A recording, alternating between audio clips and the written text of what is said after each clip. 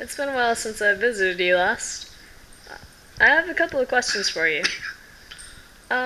First off, how do you end up in prison so much? You're a knight. I mean, knights live by a Well, code there of... it is again, that code.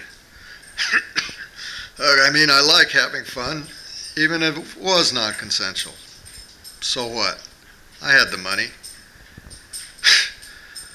Chivalry, that code. I could never live like my father. Then why write about such spiritually loyal knights if you know what it's like to be the exact opposite of that? Why not? Now, what is that thing behind you? Who are those people? I can't really handle such excitement. Now, Tom, I've just brought some friends to visit you again, to cheer you up.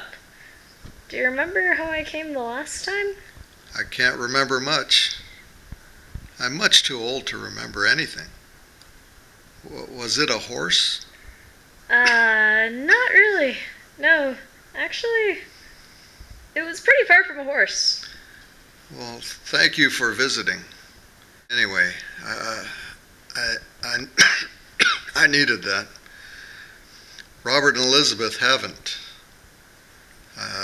This has been the umpteenth time I've been imprisoned. I think Elizabeth quit after I was charged of kidnapped and rape before we were married. I see. You're not looking so... What's the date?